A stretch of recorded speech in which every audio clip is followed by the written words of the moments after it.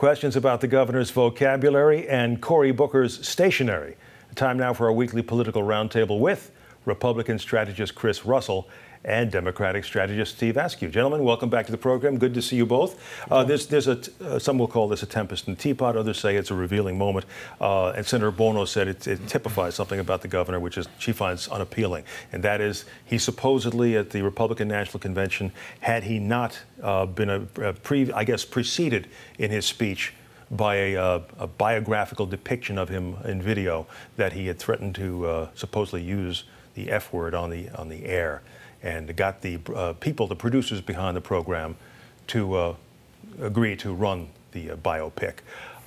Does this bother either one of you or surprise either one of you if it were to be true, which we do not know? No. Doesn't bother me. That was the longest question for the shortest issue was answer. Property taxes and affordability, Mike. No, it doesn't bother me. Is this something that, as a Republican, as a Christie backer, that do you think that will be held against him or used against him? No, again, I think it's part of this persona he's developed anyway, which people apparently kind of like. The fact that he's willing to push the envelope and be a little edgy. And the fact of the matter is, he got his video played. Boy, it's the longest wasted question I've ever asked on the air, isn't it? All right, I'm not going to waste any more time. Let's move on. The other thing about the Booker stationery, Sussex County Dems, as we've seen earlier in this broadcast, are unhappy, supposedly. Not supposedly, they say they're unhappy, that Booker has essentially given the impression that he is the man that the organization has endorsed. You were involved with Mr. Booker's campaign. Tell me about it. Well, this is a process debate, Michael, that's going to be resolved, obviously. But, you know, the real issue here is very simple.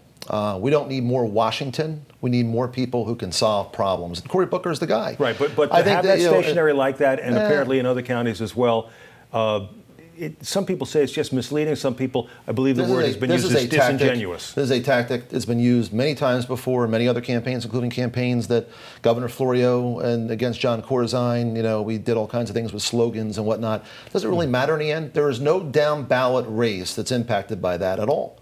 So it's a process debate. I think that in the end, again, people want solutions, not more Washington, and that's been the problem with some of Cory Booker's opponents in this election. Chris, do you find that part of the process? It is part of the process, but I mean, Cory Booker's got, I don't think this the election, the way this is setting up for him, is not the way he would have written it up. He's got a scrum here. He's not more Washington. To me, Cory Booker is a politician as politician can be. To try to say he's somehow different or great. His record in Newark is going to be... Steve Lonegan? No, his record, and we're talking about Cory Booker, his record in Newark is going to be on display here, and he's going to have to stand up and defend it. I actually think the more he talks about nonsense like this helps Cory Booker. He needs to, if I'm his opponents, I put his record in Newark in the spotlight and make him defend it.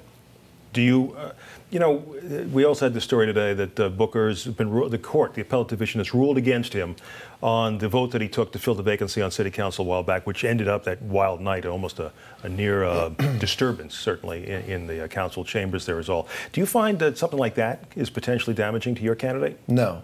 We go right down the road right now, the TikTok diner, and ask someone, and they would look at us like we had four heads. They don't understand that kind of issue. I think people care about one thing right now. What are you doing for me lately? And I think when you look at the folks in Washington who are nice enough people, what are they doing to solve our problems besides being a part of the gridlock down there? And I think Cory Booker represents a refreshing change of attitude of someone who's going to actually go down there, work across the party lines, work with people like my man Chris and other people to solve problems. That's what they care about right now, not more blame game. Is Booker a guy that you Republicans think you really have a chance of knocking off in the general with either Dr. Eck or former Mayor Lonegan? Republicans haven't won this Senate seat since I've been taking breaths. So, I mean, to me, an August special election on a Wednesday is something, or an October special election on a Wednesday is probably the best chance we've had in a long time. To me, it's an unusual election. It puts pressure on the Democrats to turn out their people. I think if there's ever a chance for Republicans to win the seat, it's an election like this. Well, before we go, the governor's vocabulary, back to that, he's been using the word conservative to describe himself a lot lately. That's not an accident, is it? Listen, the governor's a very, very smart politician. I think what matters, though, the difference between the governor and Cory Booker, if you want to talk about the two people we've been talking about here, is one gets results, one gets things done. I'm not sure Cory Booker, aside from being, an incredibly smart, marketable guy, he is not someone who's gotten things done. He's not a problem solver. He's not a person with results on the resume. What I got to get done right now is say goodbye. Gentlemen, thanks for coming in. Have a great holiday weekend. You too, Mike. Thank you, you too, Mike.